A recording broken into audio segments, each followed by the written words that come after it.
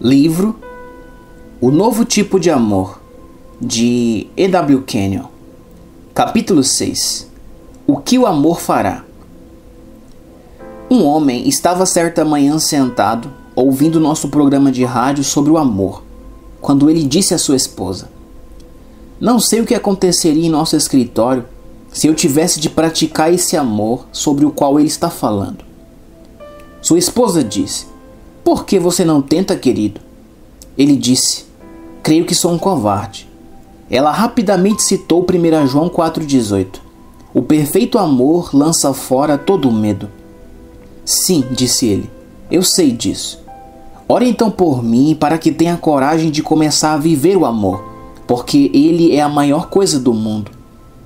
Poucos dias depois, a esposa lhe disse: "Querido, você tem praticado este tipo de amor de Jesus?" Ele disse: "Sabe, fiquei admirado hoje. Um dos homens do trabalho me disse: 'O que aconteceu com você? Você está tão diferente.'" O tipo de amor de Jesus havia se manifestado nesse homem. O amor transformará seu trabalho, seu lar, fará a vida ficar diferente. Como a vida fica doce quando permitimos que o amor corra solto em nós, quando nossos corações se lembram de que Jesus nos ama, assim como o Pai o ama, e que o Pai nos ama, assim como ama o Mestre. João 17:23 diz: "A fim de que o mundo conheça que tu me enviaste, e que os amaste a eles, assim como me amaste." Se o Pai nos ama como ama Cristo, Ele nunca nos deixará. Ele cuidará de nós como uma mãe cuida de seu bebê, porém com infinitamente mais sabedoria. Podemos dizer agora: "Pai, te agradeço por teu amor por mim. Vou sair e amar, assim como tu e Jesus me amaram." O escravo do amor.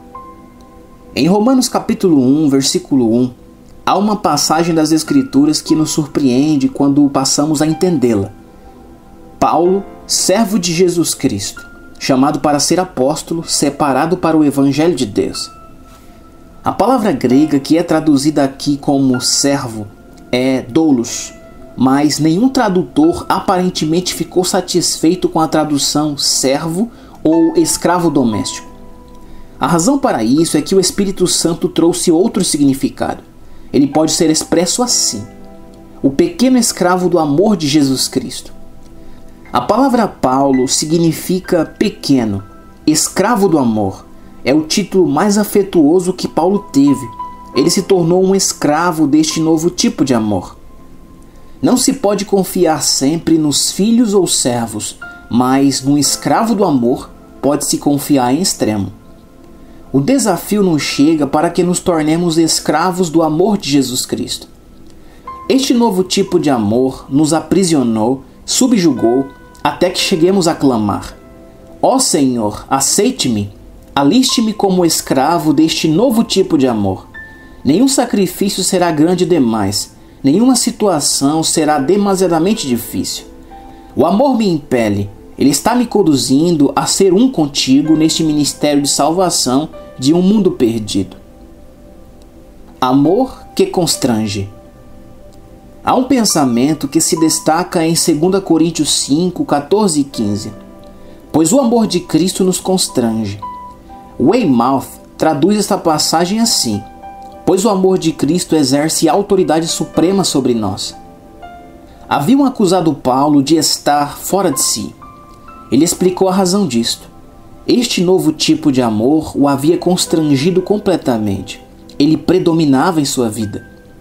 A tradução de Moffat diz: "Pois sou controlado pelo amor de Cristo, convencido de que assim como um morreu por todos, então todos morreram, e que ele morreu por todos, para que os que vivem não vivam mais para si mesmos, mas para aquele que morreu e ressuscitou por eles."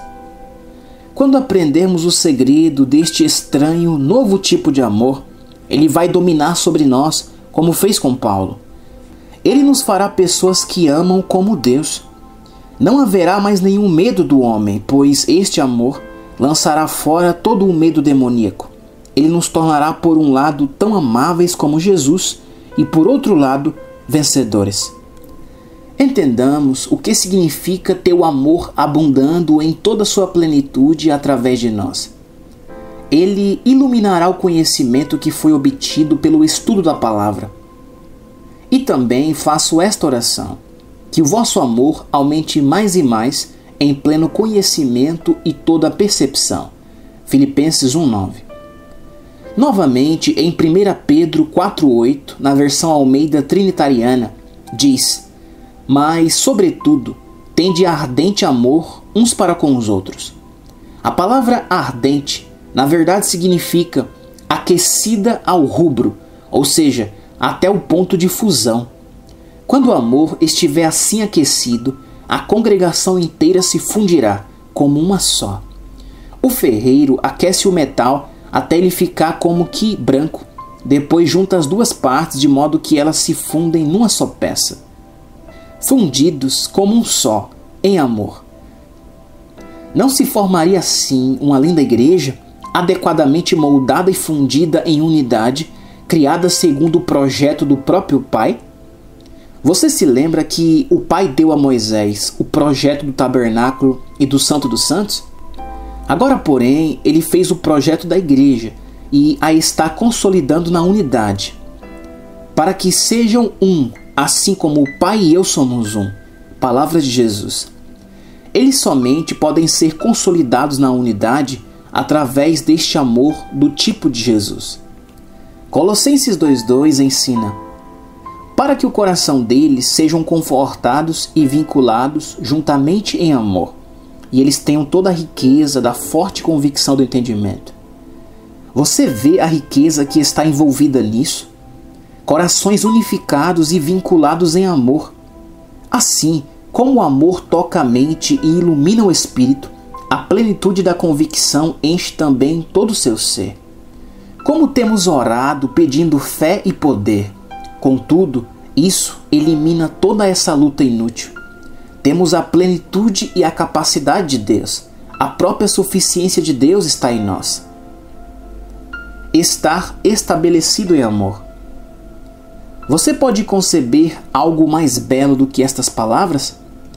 1 Tessalonicenses 3, do 11 ao 13, nos diz: ora, o nosso mesmo Deus e Pai, e Jesus nosso Senhor, dirijo-nos o caminho até vós, e o Senhor vos faça crescer e aumentar no amor uns para com os outros, e para com todos, como também nós para convosco, a fim de que seja o vosso coração confirmado em santidade, isento de culpa na presença de nosso Deus e Pai, na vinda de nosso Senhor Jesus, com todos os seus santos. O Evangelho precisa ser inflamado por meio do amor. Uma igreja sem amor não é nenhuma boa nova do Evangelho. O Pai quer que nos amemos uns aos outros e amemos a todos os homens, com a finalidade de estarmos estabelecidos em nossos corações na vinda do Senhor Jesus. Crescer em amor é como crescer em força física ou no conhecimento. Isso implicaria na inexistência de limites para nossa capacidade de absorver, revelar e dar o amor.